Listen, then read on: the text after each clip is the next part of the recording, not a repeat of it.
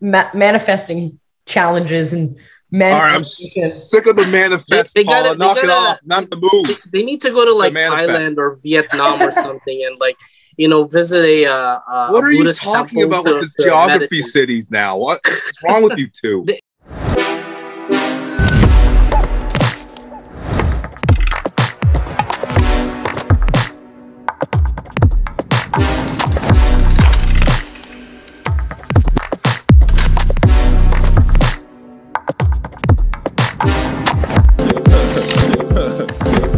And boom goes the dynamite. Hey everybody, welcome back to another episode of Tea Time with Tommy. Yo, am I grateful? No, I'm not, because the Leafs suck. My name is Paula. I am your moderator today, and let's talk about Saturday's game and the Leafs loss. Tommy, how are you feeling about it? Did you sleep through I told you guys, we suck. I've told my brother we suck, and I just said we'd win Game 7 to help the morale of Toronto. I know I'm going to get hate comments for this. Please bring it on, guys. Make the hate comments. But we suck. We suck. And the thing is, we suck in a way where it wasn't really the players' fault or the coaching. The hockey heavens don't want us to win the cup. The ghosts of 1967, the ghosts of those 1967 hockey players are walking around Scotiabank Arena making sure we don't get by the first round. And when it's just a big mess right now, in the sense that there is really no mess on paper. There's really no mess on the coaching staff. We don't know what the problem is now. It's all about the curse of 1967, guys. The curse is real. That is the problem. And I gotta say, I know it took up too much time. I know we're at time limit, Norbz. You can come on, but I'm gonna drop a bombshell, guys. I'm gonna drop a bombshell which no one's gonna talk about, and I'll just bring it right now. I'll do the Stephen A. bombshell right now on the show. I will not blame Austin Matthews if he leaves us in 2 years. Austin, you're a great player. I will not be mad at you one iota if you leave the Leafs, because we're cursed. We're cursed. He's not getting by the first round with us. We're done. So, Austin, if you're watching, don't worry, man. It's not on you. I want the best for you. I want you to touch that Stanley Cup. It is best. If in 2 years, if we still can't get by the first round or second round, we don't touch the cup in 2 years, Austin, leave. Go to a better powerhouse team. Try to fit the salary cap. I think Colorado Avalanche has that salary cap you can go to and win yourself a cup. Go with the Avalanche. I said it. You did. Well, what does the Leafs have to do, really? Yeah, I completely agree with Tommy that, this is probably one of the hardest games the Leafs were trying to push to win Game 7 and to close off a series. But, yeah, the hockey gods are apparently cursing this team. I don't know what you want to call this curse. We have the curse of the Billy Goat of the Chicago Cubs, the curse of the Bambino of the Red Sox. Both have been reversed and died down. But this curse of the Maple Leafs is absolutely real right now. As Tommy has mentioned, I don't even know what to call it. The curse of, the curse of we suck. Or like the curse of we suck. I don't know. There's got to be a name for this curse. The curse of the Maple Leafs. I don't know. There's got to be a name. But yeah, I mean, the Tampa Bay Lightning put on a clinic in the third period. They were absolutely sharp in making sure that they keep the lead at 2-1.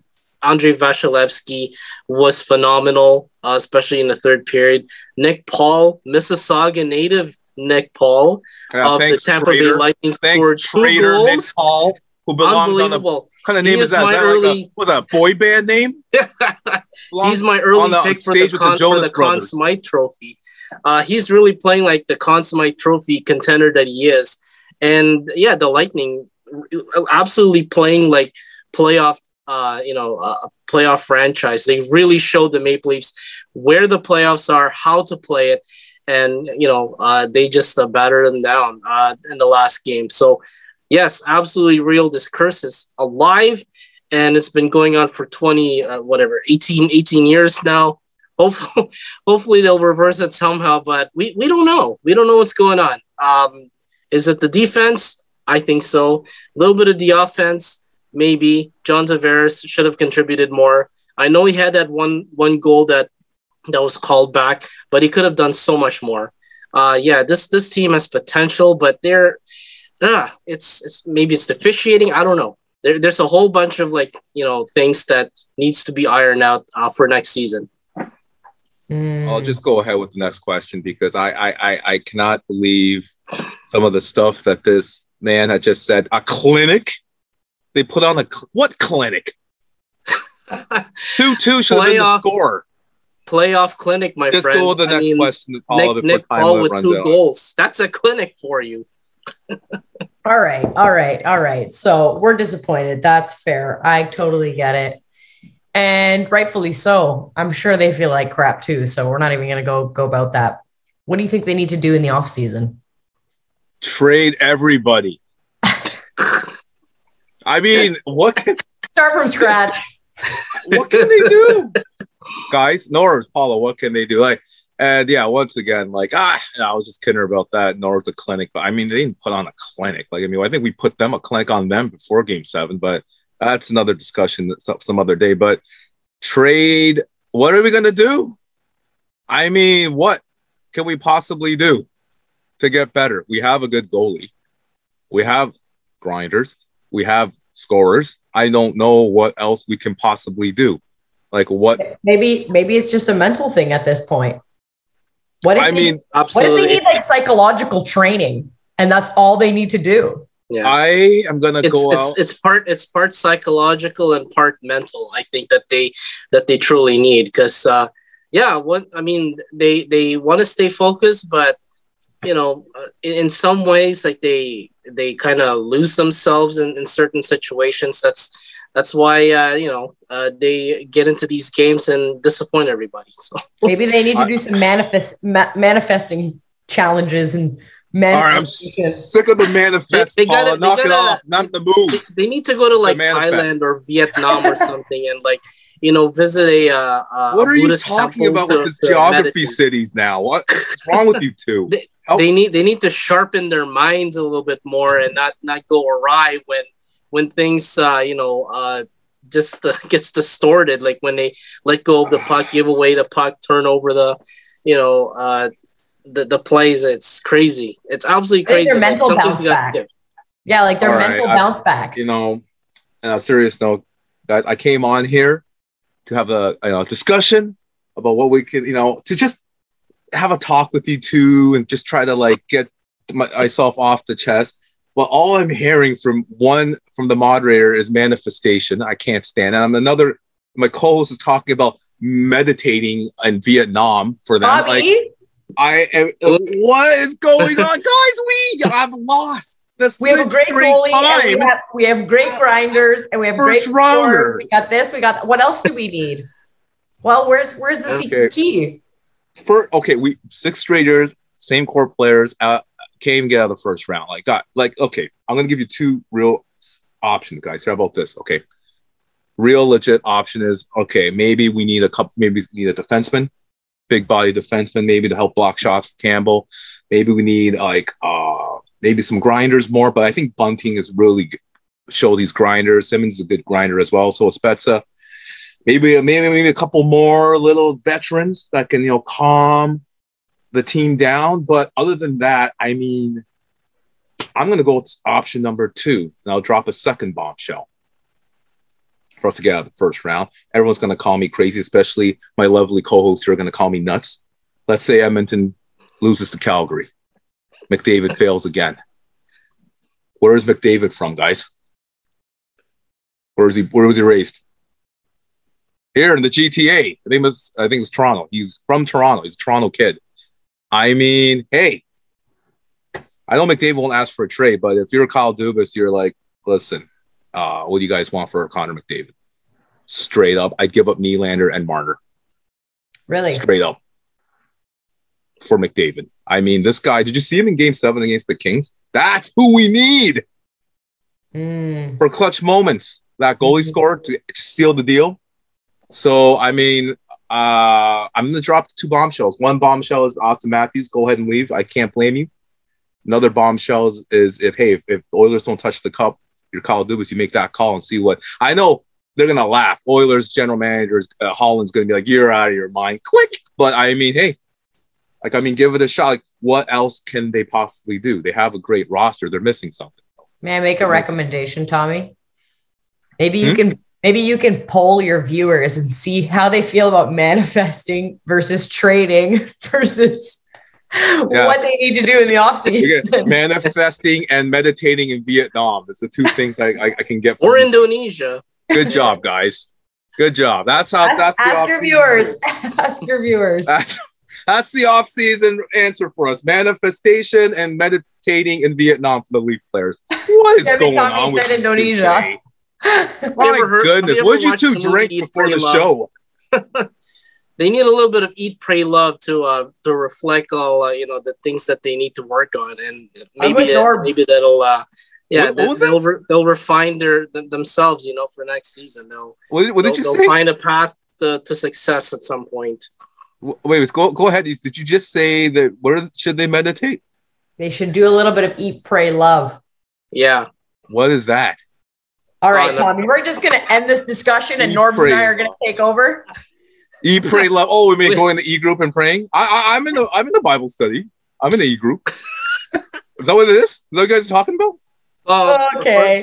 Next question. It's a movie that you. What is this? A meditation class? Yeah. Let's get on. Next question. They gotta. You 2 have done nothing to help out this discussion at all, by the way. But continue. All right. Do you think that they'll get by in the first round of the playoffs next year if they do all of the things that Tommy said and what Norbz and I said? Oh, my answer is going to be go ahead first, Norbz. For next season, there's a whole lot of things that they need to work on. I think they should start with the defense because guys like Justin Hall and Mark Giordano, I'm sorry, but you guys are not playoff contenders. You're not focused enough. You didn't really contribute much to the team. I'm very sorry, but Giordano and Hall's got to go. And yes, as Tommy mentioned, they need a big defensive acquisition, like a Zdeno Chara type player, or like a Kevin Shattenkirk of the Ducks. So any player defense with like postseason playoff experience, I think it would help the Leafs much. And I'm sorry to break it to John Tavares, but I think Jason Spezza would be a better captain than you because Spezza has contributed more. Yes. And did you just say? Yeah, I mean John Tavares is a good hockey player, but in terms of his leadership to the team, like I think it's overstated its welcome, and I truly feel that Jason Spezza should be the captain. Yeah, that's a bombshell for me. First, I gotta listen to meditation from you in Vietnam, and now this. Like, Spezza is a good player, but you should take the captaincy from John Tavares? You out of your mind? Why do we think that? I mean, look it. All right. Basically, I think Tavares had a great series. I mean, what is the man supposed to do? He can't force the rest of his team to score goals. It was a game of inches, like Matthew said in his post game. It was a game of inches, guys. So it's not. I can't take. Who are you gonna blame? Like, I mean, you can't blame anybody. Like, what are they supposed to do? Like, the only thing they can do, like I said, sounds insane. Please, I welcome the comments. It can be negative or positive. It doesn't matter. But please comment if you guys like. But I mean, I know it sounds ridiculous, the Leafs Nation, but hear me out. Like, I mean, they're gonna have to add another player that can actually be clutch. Like, I mean, McDavid is clutch. I'm not saying we're gonna trade for McDavid. I don't think it's gonna happen. But I mean, we need a player like that who can, in clutch moments, perform. Where look at Kachuk last night, Gaudreau, clutch players. Now, yeah, they haven't really had clutch moments in their career, but those are plays we need that we couldn't get from the Leafs players in Game 7. So I mean, I honestly think either we're going to stay put. Are we going to win next year? I'm sorry. No, we're not. We're not getting by the first round because no matter what we do, the NHL gods hate us, and they always make us go up against tough teams in the first round, and we always end up losing to the tough teams in the first round. So, I mean, I don't think we're getting by the first round. Check with me next year. Maybe I'll be less of a sour Sam, guys, and I'll say we won't get by the first round. But I mean, I'm just done. Like, I mean, I'm not the only one. Yeah, I mean, try to understand, Leafs Nation. I'm not trying to sound like a sour Sam, but I mean, we're dealing with 6 straight years. What am I supposed to say? That wait till next year again? Like, come on. Like, honestly, I hope we can win. Something's got to give. Like, as I always say, there's always next year. Like, people say there's always next year. Yes, there's always next year. But it all depends on the chances that you give yourself, the chances that the team should take advantage of free agency, shuffle your lineup around, do whatever it takes, because that's exactly what teams do in the off season. They regroup, they reshuffle, and I think the Leafs have to do that double time. If you can't like let go of the coaching staff, or like let go of Kyle Dubas, the GM, the only option that you have is like shuffle your roster around to make it better, to make it more playoff worthy. So I think that's what it is. All right, I'll be real quick, guys. Like, on a serious note, like, I say we stand pat with these guys. No, you can't. You can't. I don't know what we can't repeat. We can't repeat the same thing year after. But no, they gotta do something. They gotta do what? Like, we're strapped with the salary. Sorry, like, did I say calorie? Salary. We're strapped with the salary cap. We can't keep Giordano. We can't keep Hall. I mean, McCullough's gone because of those 4 guys that were strapped. We can't resign McCullough next year. Like, I mean, what can we do? Like, the only thing, and I've heard from the experts too, trade Nylander, somebody else. I think I would pick up the phone and, it sounds crazy, and give it a shot. Hey, do you want Nylander and Marner for McDavid? Of course, there's a no. We're not going to get McDavid. McDavid is stuck in Edmonton for as long as he. They said they never get Gretzky in LA. Like, 8 to 10 years. Like, he's going to retire in Edmonton. He's not going to go anywhere. Oh, that's what they said about Gretzky. What happened in '89? I'm done with the Leafs. Just go. I'll just conclude it. That's it. I think we got to shut her down and figure out what we're going to talk about next, because we got nothing to talk about now, apparently. We can talk about Norbs' shirt, because he's finally worn a professional shirt for once on the show. You look fire, Norbs, okay? Well, thank you. My pleasure. I mean, this is our last Leafs hot take. And, I figured, hey, I don't know, maybe leave an impression for next season, right? Going out with Unless we get McDavid in the trade this offseason. All right, friends. Well, thanks for tuning in, and tune in next time for, you'll see it'll be a surprise for all of us, I guess. Yo! On the mood, guys, for you. Take care. And, of course, don't forget to like and subscribe below to Tea Time with Tommy Raptors Basketball, or else Tommy will be very sad. And, of course, don't forget to like and subscribe below.